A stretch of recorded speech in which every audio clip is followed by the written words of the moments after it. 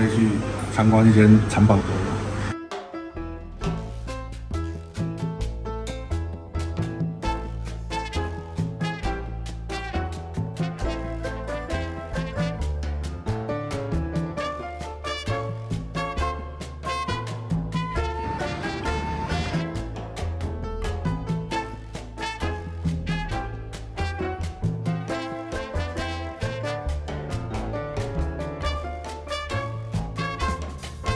现在准备去参观一间蚕宝阁，一般人都进不来的，哇！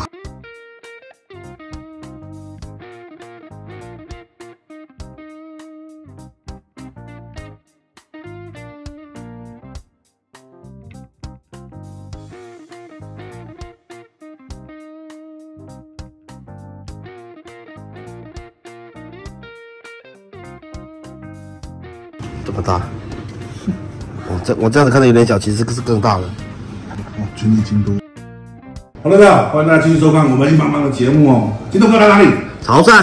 来潮汕做什么？当然是吃潮菜呀。哦，所以我们继续选了一家比较老字号的潮菜馆来体验这个潮菜。为什么选这边呢？是因为我大概在10年前我路过潮汕，然后潮汕当地的一个朋友很大方，硬把我抓来了潮汕，说要招待我。那所以我曾经在这边体验的非常好，我们就重新来体验一次潮菜之旅。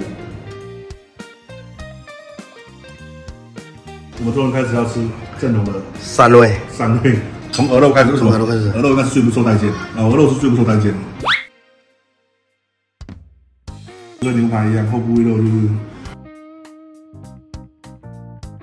说实在的，真香。 真香，真香，真香警告！再来一个真香，你不要立马吞哦，嚼，用嚼的，真的香。哦，那这个阿珍，软，里面有够软。那我们准备吃第2名的鹅肝，有没有？可以，很滑，很滑，很润，很润。蘸一下卤汁哦，准备炖上加润一下。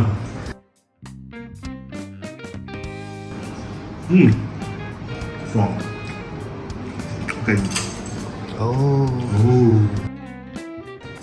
到重点了啊。哇，这皮上流人士的下水已经输这个。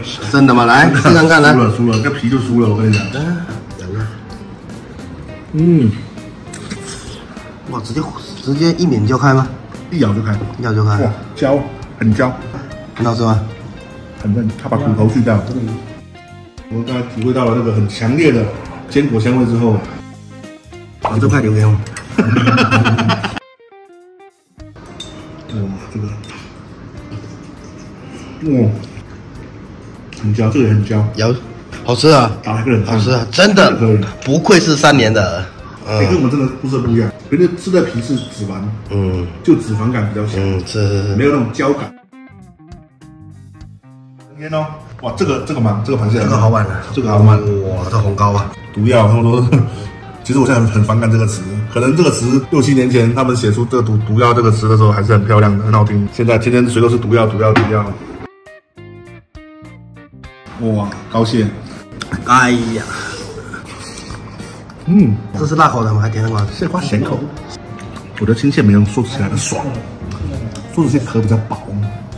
你一咬哦，那个挤一下，它整个肉全部出来了。肯定是会更爱昨天那23年前那样子。加一，真的加一，不是不好吃啊，就是白薄啊，不好咬。那你拿个进口的菲律宾公，那一定好吃啊。进口的菲律宾公里面有黄膏。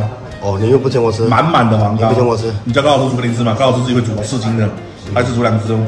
大家还记得这节目吗？高老师自己煮咖喱蟹，那天2只青蟹吧，9斤8。 它这个肉更黏一点。观众问好吧？好吧。大家猜猜观众待会会去哪里？这个蟹，这个蟹，技术，这就是技术。然后呢？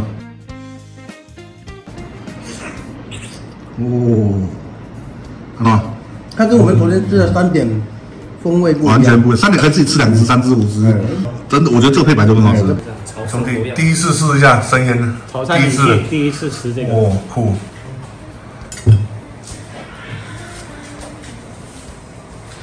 什么感觉？又绵又稠啊，好像挺好。再来一个，还干嘛？还可以哦，那个完了。可以。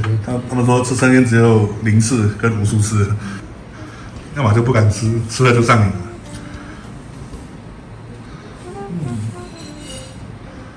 舒服。它这个腥味是去的非常好，没有，完全没腥味了。完全没有。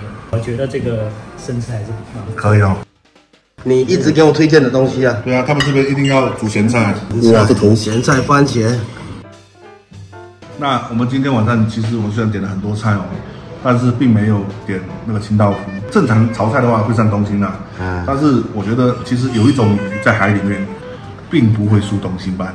那一定要推荐给大家吃的就是豆汤，为我们组成了2道吃法，一道是煮咸菜，豆汤它的肉质非常的细嫩，而且吃起来会略带那种 QQ 的感觉。你看豆汤的肉虽然好吃，最精华的部位又在哪里？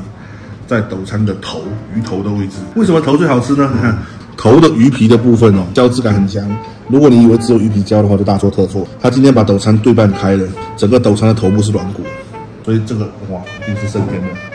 还有下巴的部分，你看下巴的这个翅膀的这块。我们介绍了这么久，其实我们今年还拍了一期非常屌的素材老王家他们捞起来的活的豆汤。如果这期反响好，大家想看的话，我们再放出来那期我们珍藏了好久，本来想破100万才放，超级珍贵。我来先尝一下它的肉吧头上面的胶，哇，这块先试一下。爽。一点都不咸。爽，雪白的纯肉。哇，又咪咪啊！一丝一丝的，整个味道已经浸到鱼肉里面了。哇，会破坏它的鱼味吗？完全提鲜。然后就是重头戏后脑肉，哇，你的皮看到吗？真的，灯光下面是半透明的，一定要沾这个汁儿，舒服。后脑的肉应该就是类似脸颊肉，吃鱼脸颊肉的感觉。前面软骨的部分呢，鱼皮软骨的部分，好吃啊！这是我们的豆汤啊。这个豆汤这个尺寸的话，应该有个4斤，因为它会缩水，见了会缩水。你看一下东山我拿的那只就有4斤了，因为这个会缩水，你知道吗？27、8公分。你不要跟卖海鲜的争，我跟你说，我要给你超级加倍的。买的斤还是卖的斤？大家打出来弹幕。那我们现在来试看看干煎豆汤，就是非常传统的，试看看，应该是。哦，脆的，还不脆啊？有点像煎带鱼，像肉更多，比带鱼更多。有点酸口酸口，干煎的鱼味被覆盖掉了一点。我把味道吃掉了，没有鱼的香味，豆汤来有一个甜味。顶糖薄一点，这真的是酸甜口，很像糖醋带鱼的味道，原味啊。像什么你知道吗？糖醋带。你吃过炸鸡翅没有？韩式炸鸡翅吗？加铁辣酱。不值得了，这味道不值得，这个达不到这种500-600块的人已经的效果。还是要用这咸菜煮好吃，要不要试试看？哎呀，来点买奶汁吧。已经吃不出豆汤的甜了，那就来点美乃滋吧。来，观众可以试看看，又是老王替吃。OK。没问题啊。点了好多的冷菜是海鲜的嘛，自然就少不了肉菜。这个他们叫古法卤酥肉，类似于叉烧肉，看起来。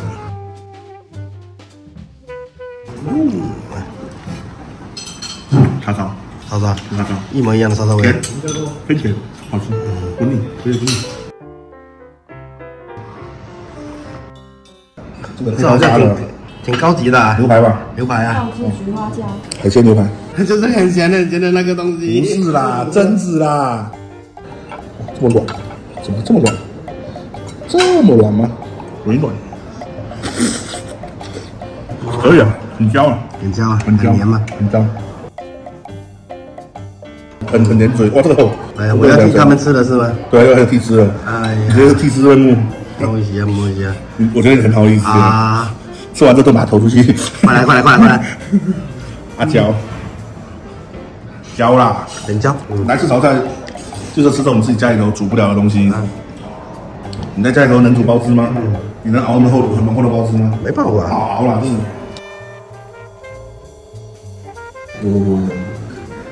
太奢侈了。哇，没人这样的了。沙卤虾，特别甜这个。我们前天嘛是吧？前天吃的这个刺身真的好吃，好吃，真的甜，超好吃。我呢爆膏，黑黑的这就是膏。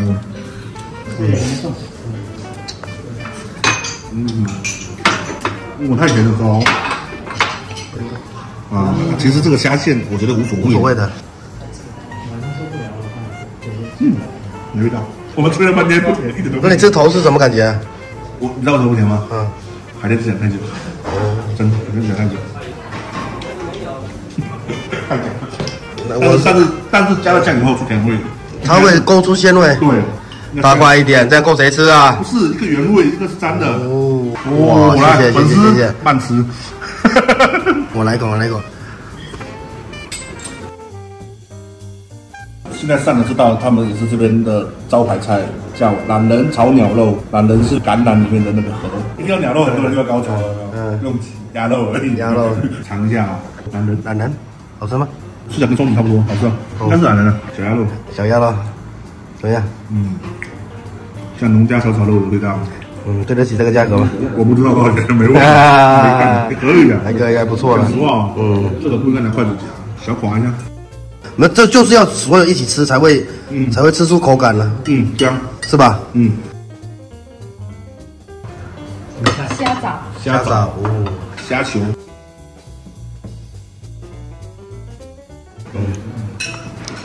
人味，当个焗油。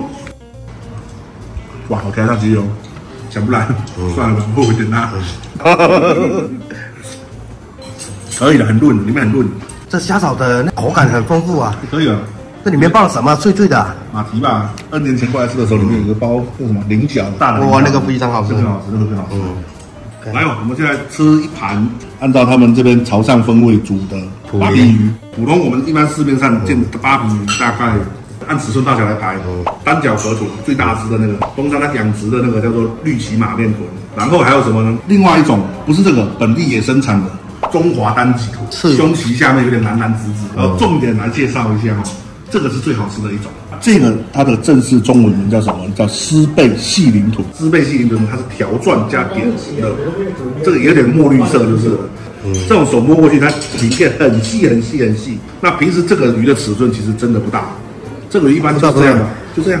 我们今天来看一下来，今天它水池里刚好就3条。这个鱼呢，它的肝如果在冬天也是最肥美、最天然的，这还沾了豆豉的味道，一定棒。淋一点点汤汁儿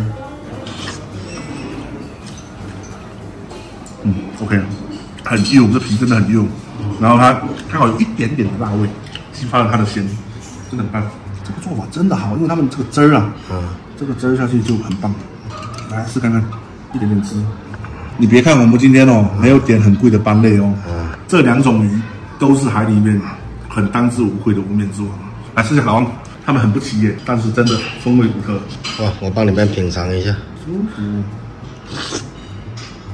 可以，真可以，很鲜，真的很鲜。特别是你看，他们这种口味在夏天很开胃，是没错，有点酸酸的，类似那种咸鲜的，真的很开胃。特别那碗斗汤绝对是今晚鱼类一流。鸡油手撕，感觉这是挺清爽的一道菜。来，我们吃了这么多肉菜了，有没有？是时候来一点点素菜，今晚我一点素菜。好吃吗？很解腻吧？好吃，这肯定好吃。看到这样子狂啃，这应该是个小惊喜。第一次来潮汕吃这个潮州东蟹公蟹，哇，肉是挺满的。可以，看这个很怎么样？舒服。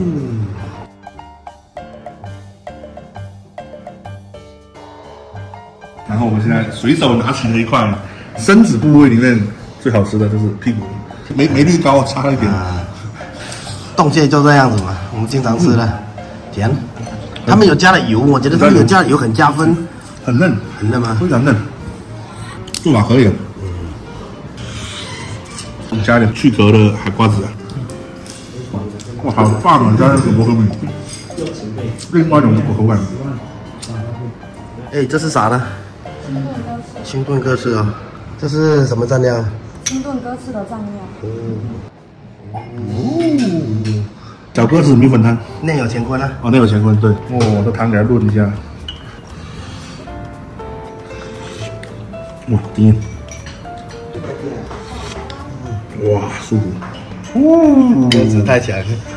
轻轻的给它划破。这个好多米粉，这米粉的米粉不错啊。好多米粉。哦。哇，适合粉丝了。来。哇，这个好，这米粉真的好，这真合法的，这真的合法。嗯。哇，这个粉丝很入味。吃饭什么都是讲究的，但什么东西料汤，当然不是推荐大家去吃这种东西哦，只是你来吃潮菜了，你肯定会去想体验一下这种。他吃了喝汤之后，真的更棒。我是在准备给你准备的，来，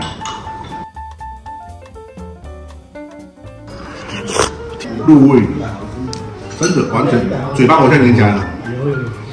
这个比炒的好吃，因为最近很流行的蟹肉炒，但是我觉得那太干，湿一点的比较润。哇，真的，这真的大，这真的大，真的大。3斤出头而已。这是4碟是什么？响螺的吗？这2碟是焗油，我们的芥末酱油。今晚最硬的一道菜了。响螺这种东西不用再讲了，找不到比它更贵的食用螺了，基本上可以这么讲。然后响螺是真正无面做，也是又是个无面做。海鲜巧克力又来了，它这是烤的哦，真的，它跟吃起来跟巧克力一样，你知道试试看就知道了。这个看起来不是很好看，但是它真的很香。拌的那个螺尾巴，啊，来，不老，不老，一点都不老。我们用拍摄原因做一些事情加热过一次，完全不老，很软。这是响螺的面，螺尾巴的那个香味也出来了。那都是叫螺尾，一样，一模一样吗？比东风螺的螺尾甜度更高，但是跟螺尾的大小有关系。响螺的干泥酱太鲜了，整个嘴巴里面香味散得乱七八糟。不能多啊，这不能多，一多就味道就真的就强掉了。那 OK， 观众混合一下，绝对比那大颗的当红雷喝。慢慢嚼，一开始没味道，绝对没味道。慢慢的，你一定要嚼到那个螺尾化掉为止。慢慢的来了。那个螺尾的味道就在嘴巴里面开始爆。你吃到螺自己的甜了没有？一开始螺是没有味道的，真的没有味道了。慢慢吃下去，响螺的味道就出来了。不会，那个板栗味又来了，板栗味来了，真的没办法。敬大家，请别立马来。敬大家。这我螺尾真的好吃。其实我更想沾吃什么哪个酱，你知道吗？你试一下。按了虾酱。其实我跟昨晚吃杜龙一样，我宁可吃纯味的杜龙，我不要沾梅酱。虾酱挺香的。咸吗？不会的。更鲜了。虾酱有点类似像那个沙达，让它再加点酱。那你试一下，我觉得这个可以。它焗油味道不会很重哦，淡淡的梅子味。然后现在就瓦萨比了。太大片了哦，犯规了哦。沾了酱油，它有回味。我觉得还是原味好吃，我还是蘸原味。结尾我们来玩个小游戏哦，这就是我们今天晚上的菜单了。那么大家一起继续来管中窥豹一下，猜看看我们今天晚上吃了多少钱呢？反正结尾是37500。给你，没有服务费哦。又到了。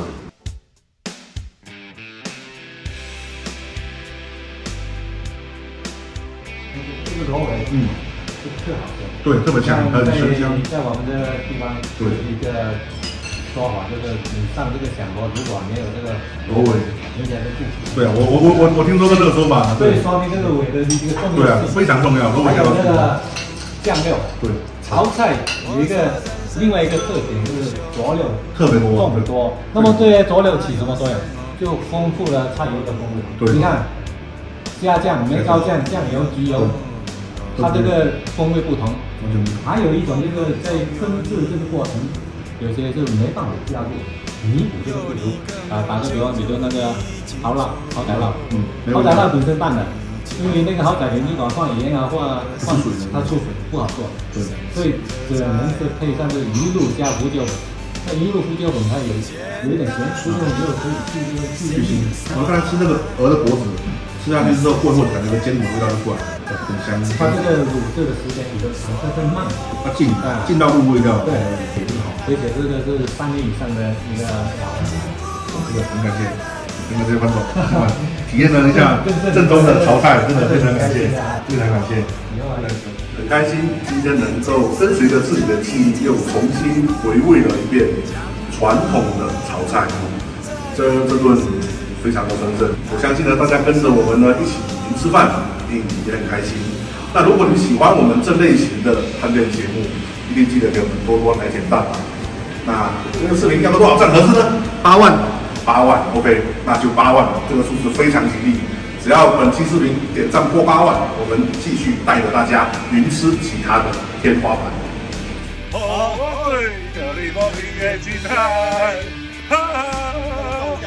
哈哈哈哈！